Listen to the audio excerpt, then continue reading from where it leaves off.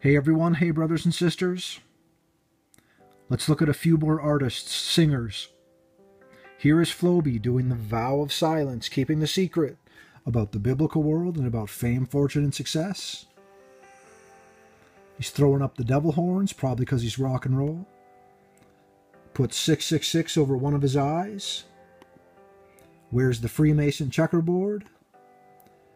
Does the Uttara Bodhi Mudra, the gesture of Satan's fake enlightenment, and showing off the pride of humanity.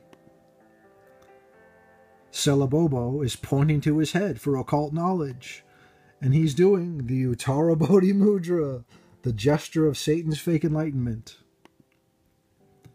Magasko is doing the vow of silence, and